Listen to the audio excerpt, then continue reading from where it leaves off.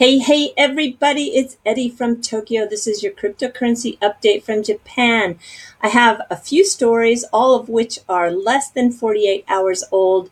If I go too fast for you, all the links will be down in the comment section below. Okay, first, SBI Holdings.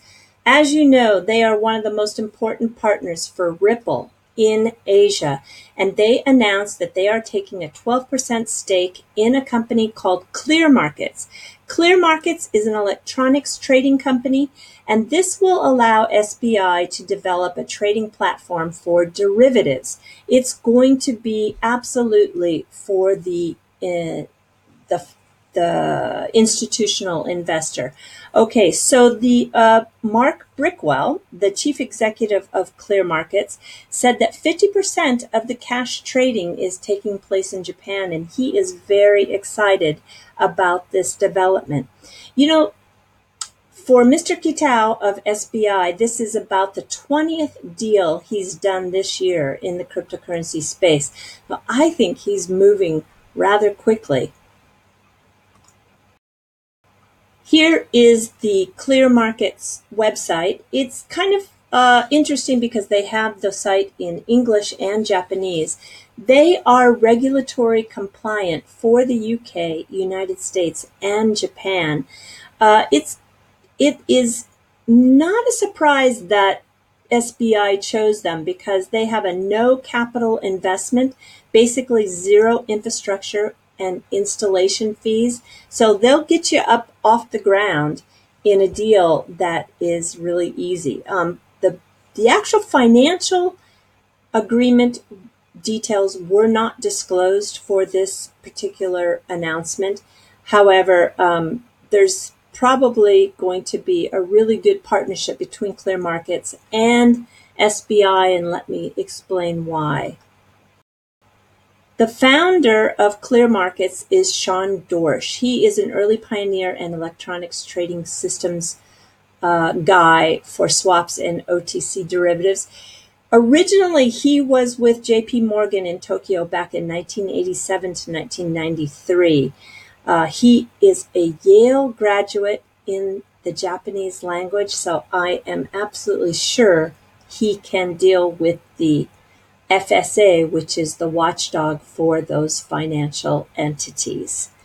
Let's see. North Carolina, I think, is where the Clear Markets are, but they do have an office in London and in New York. It's a rather small company. It's, according to LinkedIn, just has 24 employees. Now, speaking of the FSA, this just came out today. The FSA, which regulates and licenses all the financial institutions, for example, if you're an exchange for cryptocurrency, you have to be licensed by them. And if you have a business that is trading securities, you have to be licensed by them. And this is a little bit of a hurdle for SBI and Monex and a few others, because I think those companies were hoping that they could move their customers freely from one platform to another. However, today, the FSA says that they're going to need a third license in order for those customers to be able to move from platform to platform seamlessly. It's not a big deal, but it will just have a little bit of a setback and delay. Okay, it's getting kind of exciting, you know, as the date of the CBOE Solid X BTC ETF approval is approaching. There is a lot of buzz, and the buzz is because this particular one is currency backed. It's coin backed, and unlike some of the derivatives that have been applied for that are not, there are two that are actually backed by coins, and that is going to have a huge impact positively on price. So with sentiment in Crypto Street building up, it's difficult to say who will win the race. Everybody in the application process is trying to be the first for that approval. And the front runner currently seems to be the CBOE Solid X by VanEck. VanEck did a great job at addressing 5 issues that the SEC is a little concerned with. One is valuation. One is liquidity, custody, arbitrage, and manipulation. So I think that the revised version that VanEck has put forth has a very good chance. So here is the list. You can see that the Winklevoss twins had the Bitcoin shares, which they originally applied for back in July of 2013. It was Coinbase. However, as we all know, on the 26th, just last week, it was denied. But here is the VanEck Solid X Bitcoin Trust, and it was it was filed for on the 5th of June, and it is currently waiting for approval. The SEC has a date to look at it on 8/10. Now, they may or may not give an answer that day. I think they can push it 45 days out from this date, but either way, it's getting very soon for the answer. And then there is another one here called Bitwise, and it is a first ever basket ETF. It has some of the top 10 coins in the fund. It's very interesting. It's been proposed by a gentleman, Hunter Horsley. Here is a CNBC Fast Money interview of his announcement. It's just 4 minutes and 42 seconds long. It's very convincing, actually. I think he has a very compelling proposition for the SEC. Now listen to this.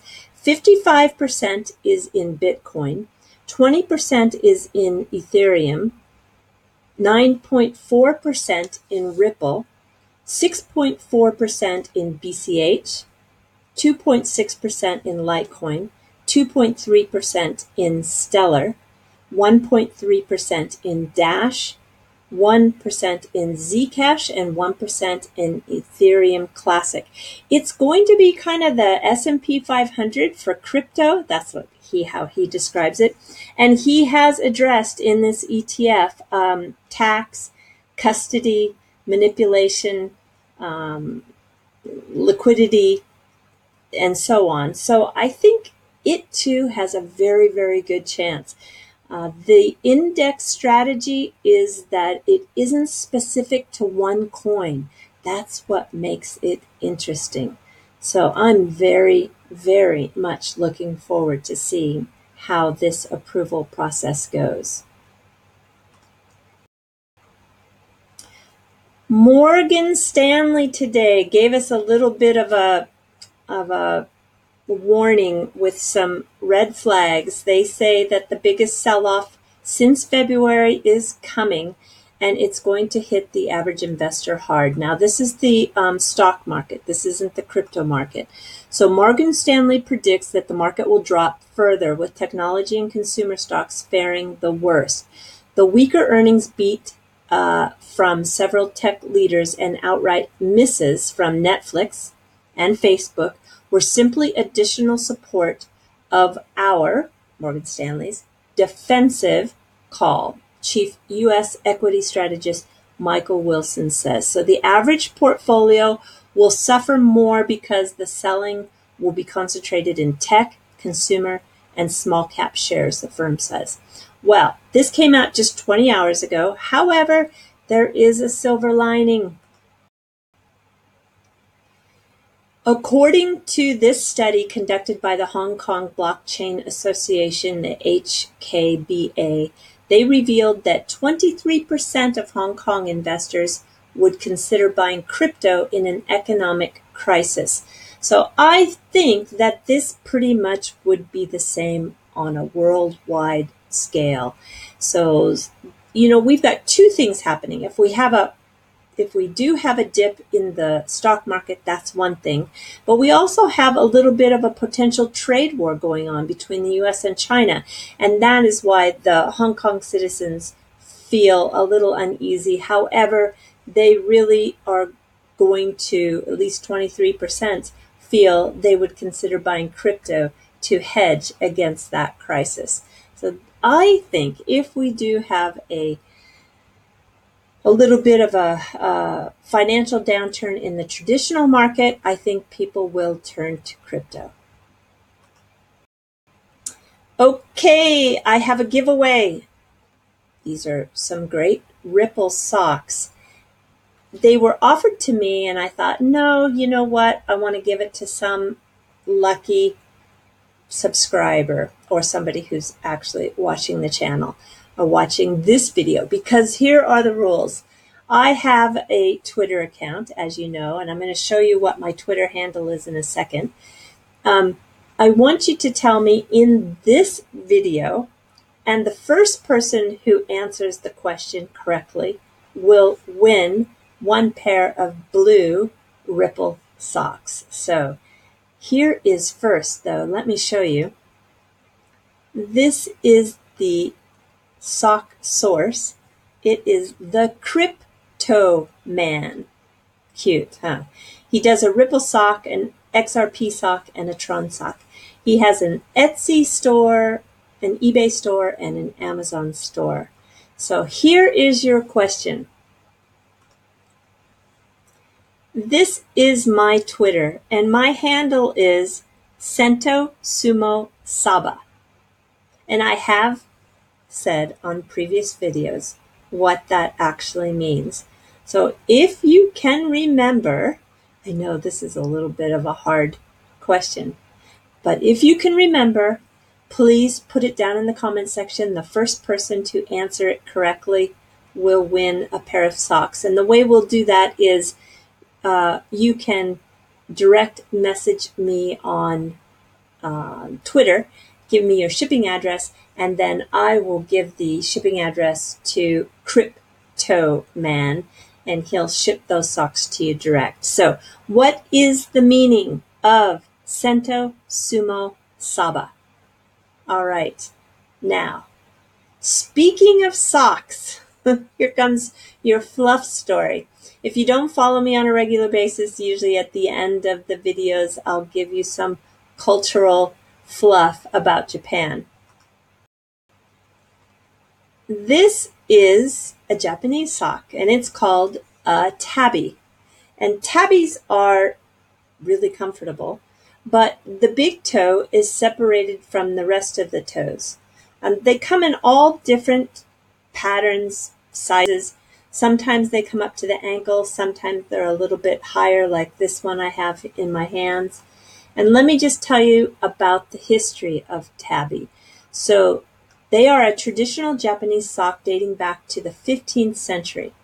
Ankle high and with a separation between the big toe and other toes, they are worn by both men and women with zori.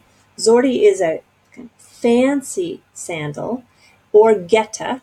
A geta is a little less fancy. It's more casual. Sometimes it's made of wood.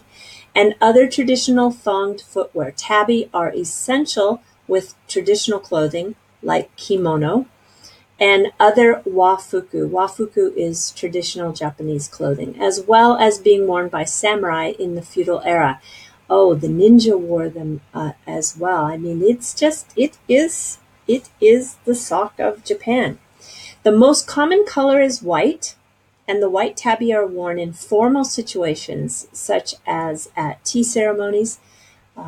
Plus, it doesn't mention here, but if you are playing any traditional